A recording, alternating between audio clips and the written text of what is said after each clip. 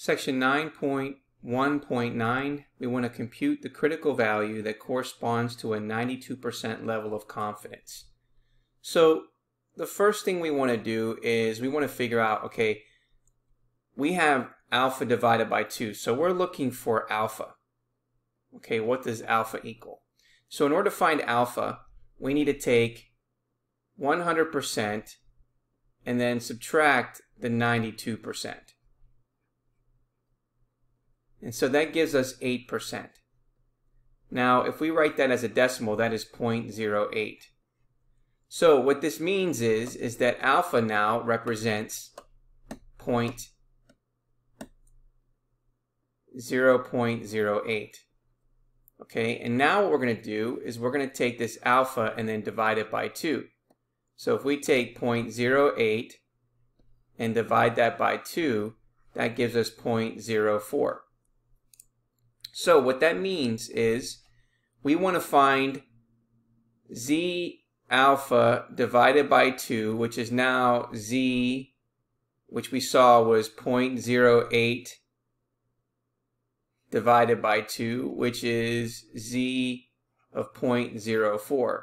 Now, whenever you see this, this says that this is the area to the right of the critical value of z.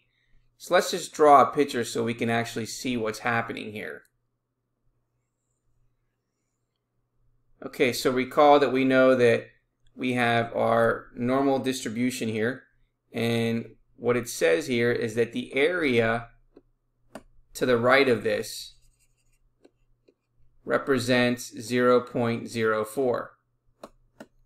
And what we want to look at is whenever we get a z-score, if we want to know what that z-score is, we want the area to the left. In order to find that area to the left, we're going to take 1 and then subtract that 0.04. And so when we subtract that 0.04, we get 0.96. So that is the area that's to the left of that z-score.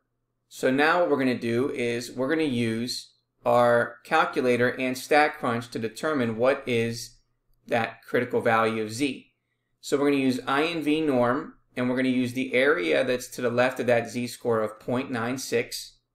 And we know that our mean is 0 and our standard deviation is 1. So let's go ahead and do that. So we have second distribution. We're going to go to INV norm. We're going to put in the area to the left of 0.96. We know that the mean is 0 and the standard deviation is 1. And so let's go ahead and copy that down here. And you can see that we get 1.75. Okay, and then how would we do this on StatCrunch? Well, using the normal calculator, we know that our mean is 0, our standard deviation is 1, and we want the value to be less than, so we can figure out what that value is. So if we put in our area of 0.96 and then compute, you can see that we get the value of 1.75 here.